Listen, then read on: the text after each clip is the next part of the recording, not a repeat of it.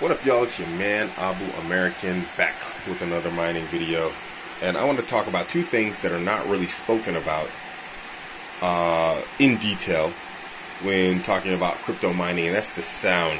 And I have here a decibel meter, and I'm going to stop talking so we can get a general idea of how much sound these things make. But you can hear this all the way outside because I keep my window open, and I'm going to talk about that also.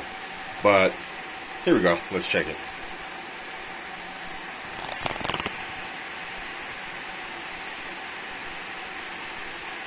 So basically a steady 72 decibel. When I'm talking, you see it goes up another 10 decibels. So, nice loud voice.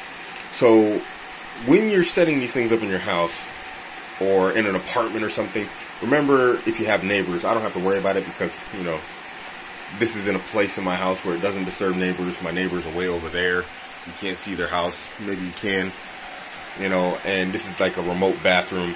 I don't really have to worry about the sound that it makes. ASICs miners make even more noise, although this is a Ninja one. These are the type of things you also have to think of. You know, yourself, have mercy on yourself when you're sleeping, when you're running a miner. I have to say that these gigabyte cards are louder than the Asus cards.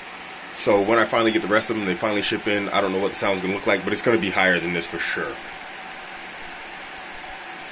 I definitely say with the, you know, other cards, it's going to be over 80 decibels. Now let's talk about a second factor we need to look at also, and that's heat removal.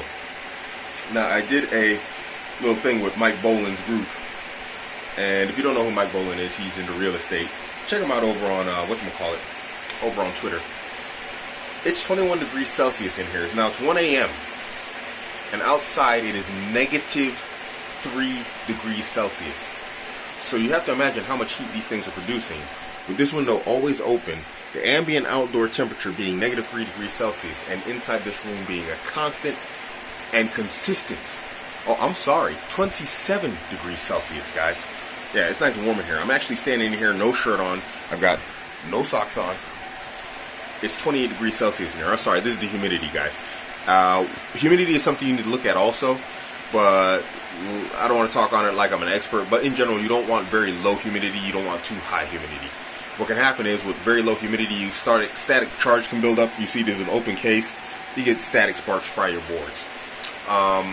But yeah, think about your heat removal also. You don't want to put these things in a stuffy area where there's no, you know, constant, consistent, good airflow, and then the temperature rises. And what happens is when your GPU memory gets too hot, it will shut down. It'll get to a critical temperature. These are set to 92 degrees Celsius. These are set to 90 Celsius.